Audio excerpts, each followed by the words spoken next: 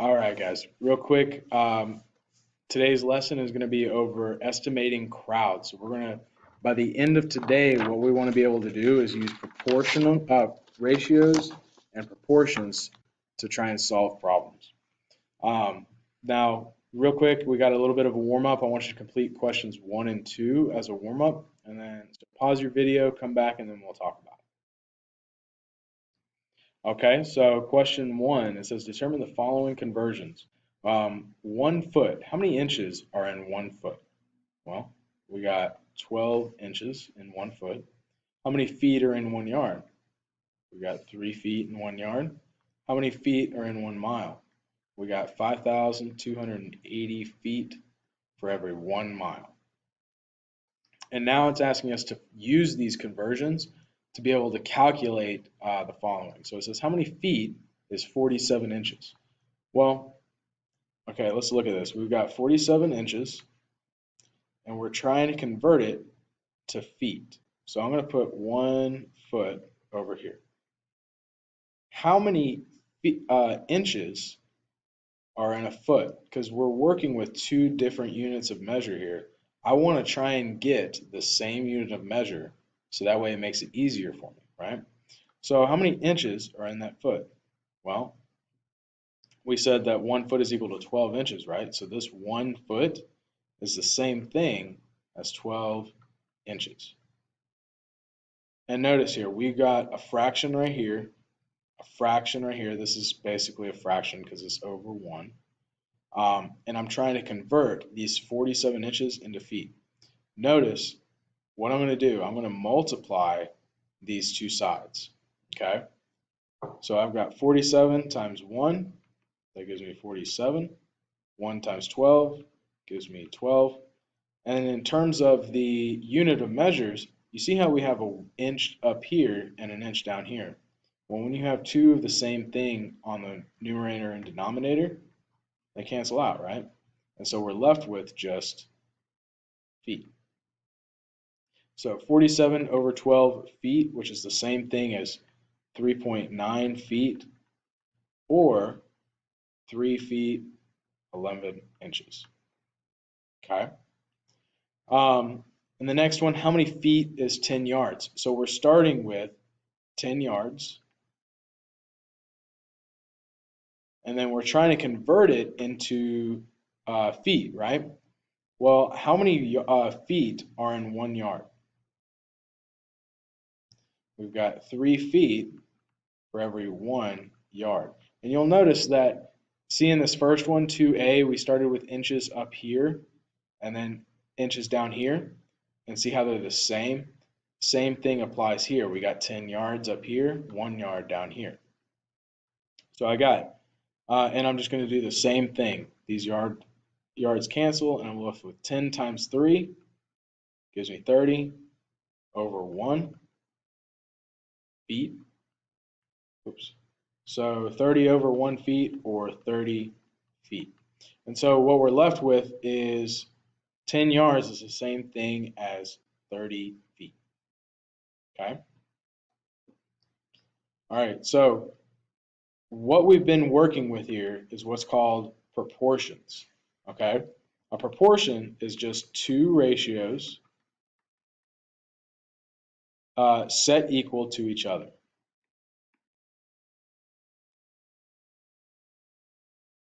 You might have heard this term in geometry, where we did a whole unit on ratios and proportions.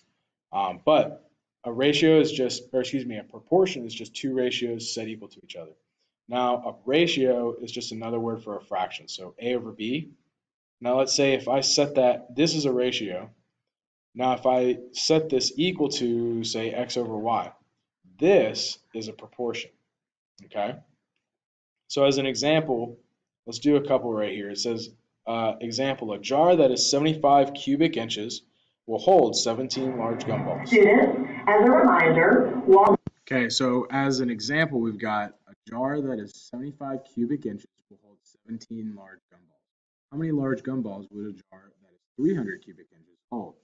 So remember, we want to do this using a proportion. So if we have a jar that is 75 cubic inches holding 17 large gumballs, what I'm going to do is I can create a proportion using this as one of the ratios. So I've got 17 gumballs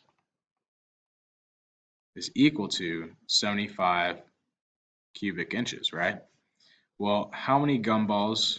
It says how many large gumballs, we don't know how many, fills in 300 cubic inches. Okay, so what we can do, I'm going to create a ratio using this one and a ratio using this one. So I can have 17 gumballs over 75 cubic inches, this is one ratio, is equal to, since we don't know how many gumballs are in the other one, I'm just going to put X. On bottom, we've got 300 cubic inches. And I can start cross multiplying just like we did in question 2 in order to, or excuse me, well, actually, no, this is question 2, the next one. But 17 gumballs, 75, X over 300, we're going to do what's called cross multiplying. So if I look at, here, let me change color. Cross multiply, we're going to multiply 17 times 300, 75 times X. So we got 75 times X, that's going to give us 75X. 17 times 300, that's going to give us 5100. And if we solve for X, so 75 times X, to get X by itself, I'm going to divide by 75, divide by 75. So we've got X is equal to, well, 5100 divided by 75, that gives us 68. So in the end, a jar that has 300 cubic inches in size can hold 68 gumballs. All right, so next example.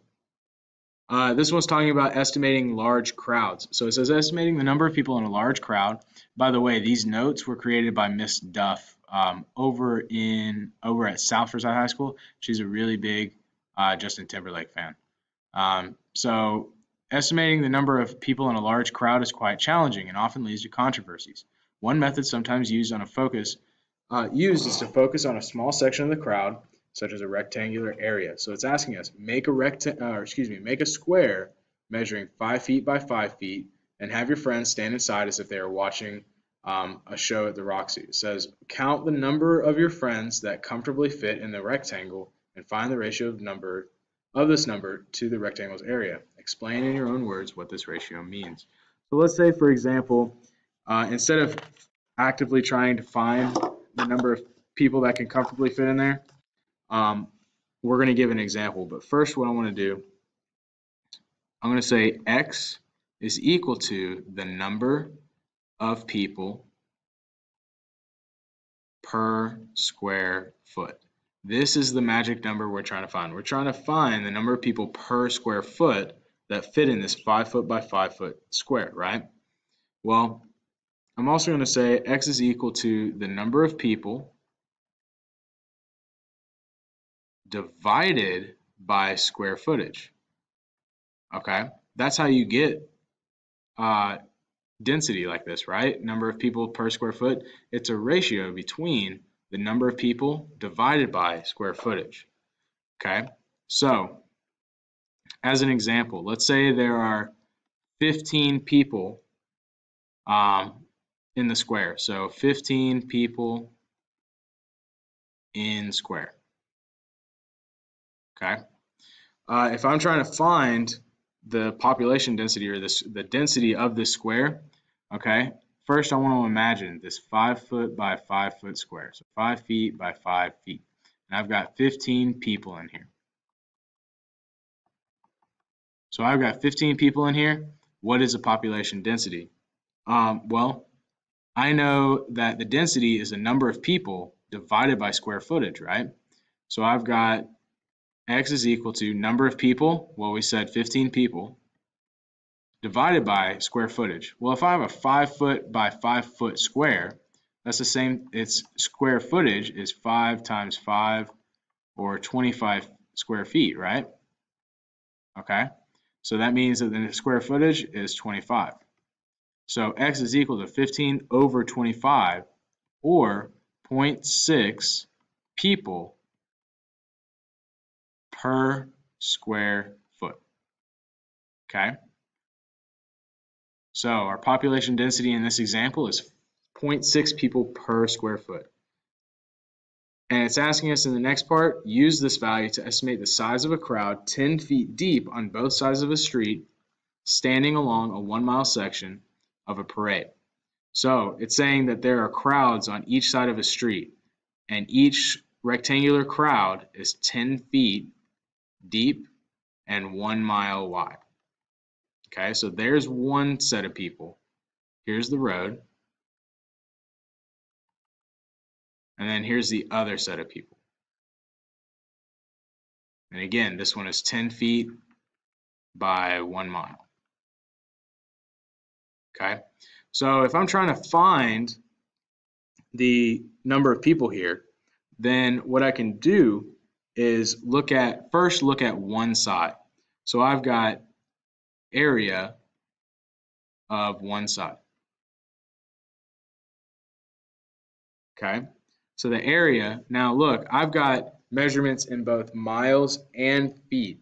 So what I want to do is I want to convert all of these units of measure to the same thing. I can't use miles and feet in the same problem. So what I want to do, I'm going to convert miles into feet. And to find the area of this side, well, the area of a rectangle is base times height, right? So I've got, well, what's 1 mile in feet? That's 5,280 times height, which is 10. So the area of one of these rectangles is 52,800 square feet. Okay. Now I have to find the area of both sides, okay, as well as the number of people on each side. So if I'm looking at the number of people, let's do this, number of people on one side. Well, we said the population density was 0.6 people per square feet, right?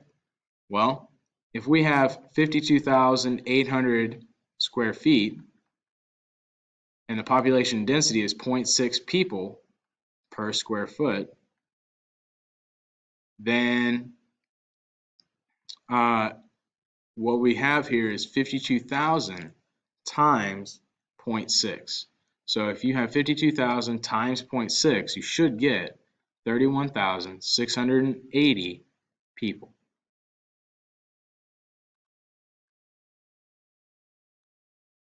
Now that's for number of people per square foot, or excuse me, number of people on one side. And since that's only one side, we need both sides, right? So total on both sides, that's equal to, if we know that there's 31,680 people on one side, and we've got two sides, I just need to multiply this by 2. And so I'm going to get 63,360 people total. Okay, so in both of these rectangles combined, there should be 63,360 people. And last problem, one rule of thumb for estimating crowds is that each person occupies 2.5 square feet. Use this rule to estimate the size of the crowd watching the parade along the 1 mile section of the route in the previous question. So we're going to assume X is equal to 1 person. Remember, we're creating another ratio here. 1 person for every 2.5 square feet. Okay? Well, total number of people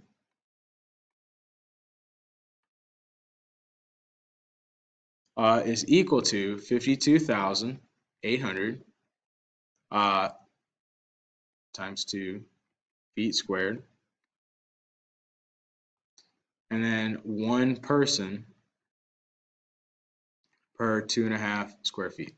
So remember, this is a ratio, or 2 ratios, and this is a proportion. So we've got, this is equal to 52,800 over 2.5, or 42,400 people.